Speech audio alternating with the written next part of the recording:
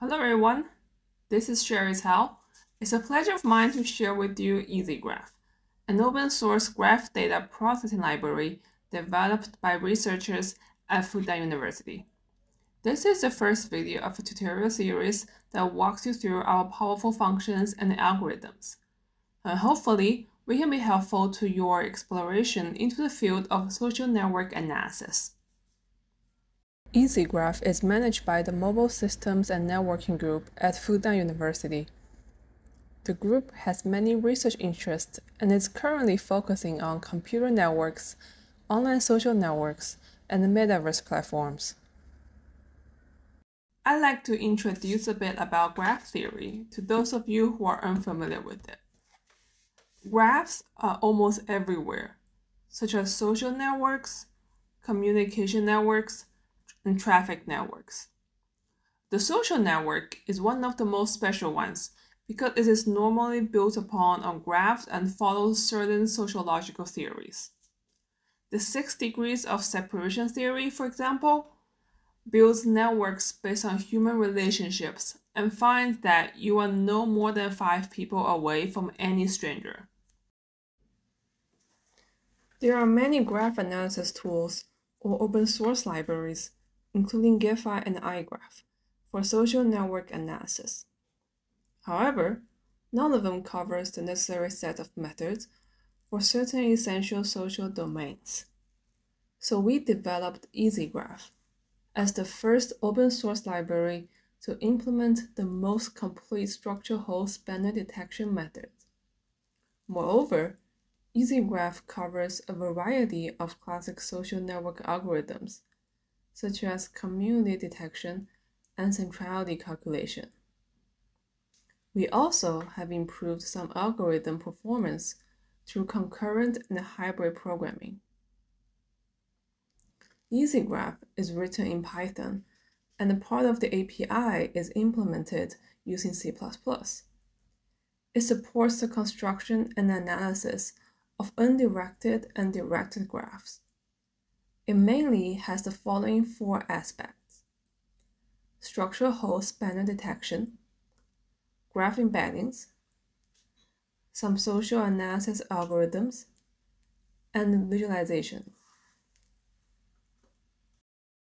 Here on the home page, you can find information for installation and usage example. Let's briefly go through the reference here. The first interface is graph class. We support 4 types of graphs: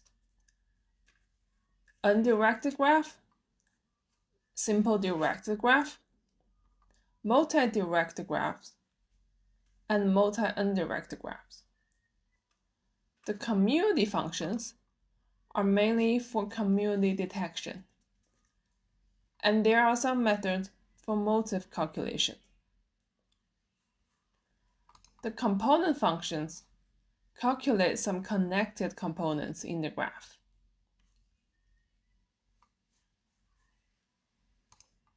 And the path functions have algorithms for calculating the shortest path.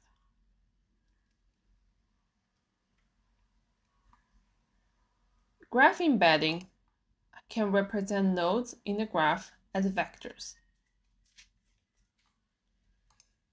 Structural hole spanners are our detection method to find the spanners.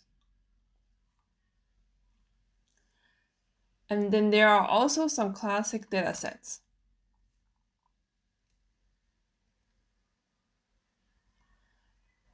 The drawing functions include some visualization methods. The reading and writing graphs contain some input and output methods supported by our EasyGraph. And lastly, the centrality and graph generator functions are pretty self-explanatory too.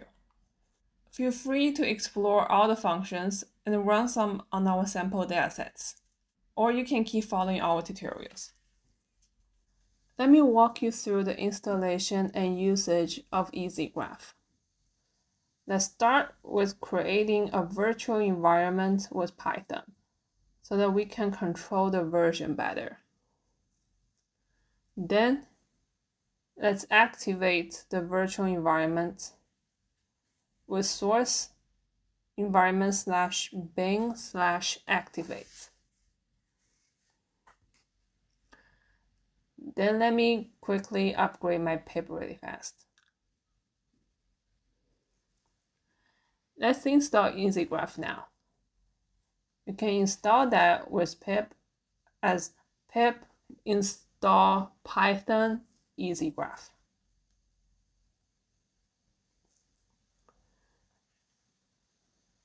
As you can see, it's a pretty quick process. But if you are installing it for the first time, it may be slow because of its dependencies. So let me fast forward to when the installation is finished.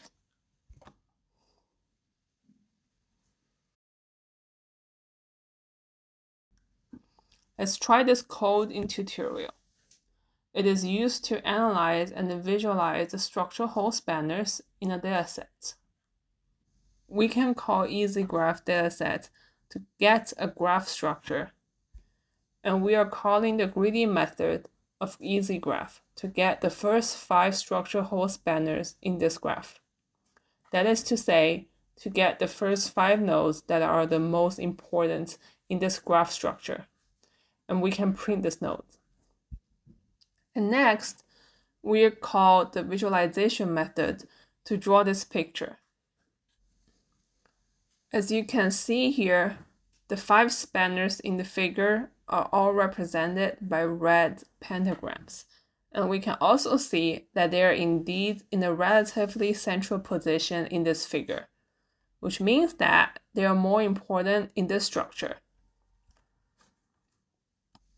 And then we also call the CDF function to get a CDF curve. The x-axis in this graph is corresponding with the number of nodes connected to the node. Then the y-axis is a cumulative distribution. The blue dashed line represents the normal users, and the red solid line represents the structural hole spanners. We can see that the structural hole spanners have significantly more followers than ordinary users, which also shows that they will occupy a more important position in the network structure. Okay, the above is the installation and usage of EasyGraph. You can also experiment locally to explore it yourself. To sum it up, in this video, we explain the background and original intention of the EasyGraph release, and also introduce the main features of the EasyGraph.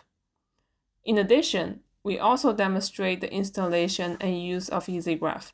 Then regarding the arrangement of future videos, we will consider introducing the use of graph computing APIs and their algorithm complements. We will also use EasyGraph to analyze some classic datasets to get some interesting conclusions. If you have anything you want to see, you are very welcome to leave a message. And if there are any issues encountered while using EasyGraph, please feel free to leave feedback at our GitHub repository. The link will be posted in the comment section. That's all for this video, and see you in the next episode.